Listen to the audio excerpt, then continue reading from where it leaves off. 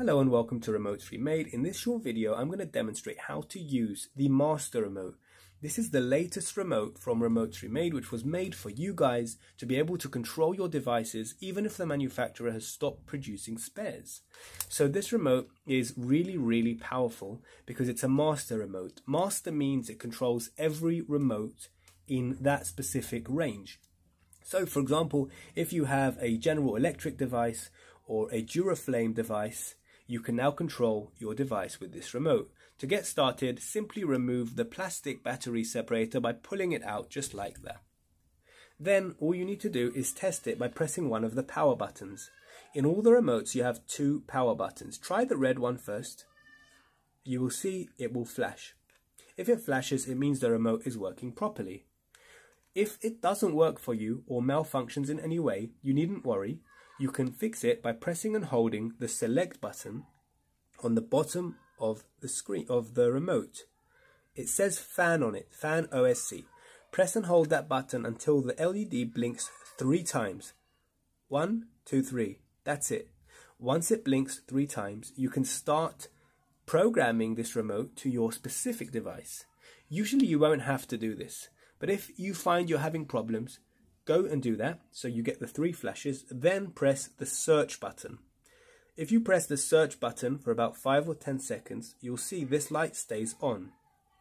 If this light stays on, you're in search mode. Search mode is very powerful. Each time you press the select button, the remote will send one of the signals inside the remote. The remote has a total of 16 signals maximum. So press select and it will send the first signal, second signal, third signal, fourth, fifth, 6, 7, 8, 9, 10, 11, 12, 13, 14. And notice how the LED blinks differently when you reach the final signal. Did you see that? That was a different flash. That means you've reached all 15 signals. If you've gone through the 15 and your device beeped or reacted to one of them, press the set button to finish, and then the light will go off. If your device didn't react to all of those codes, then you need to do the following.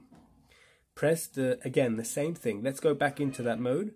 Press and hold the search button so that the light stays on.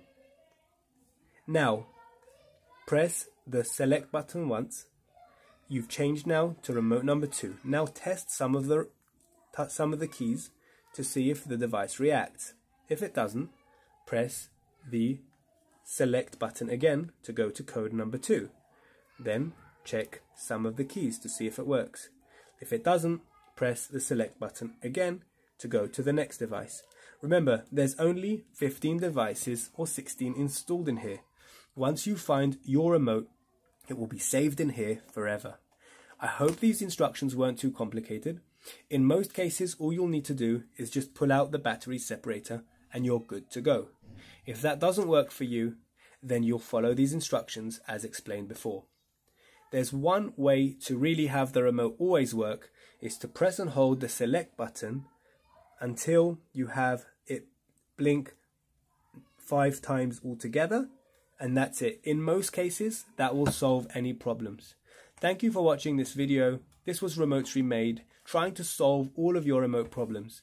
If you bought this on Amazon, we will highly appreciate a 5-star review so that we can let other clients in the world know that this remote will help them solve their problem.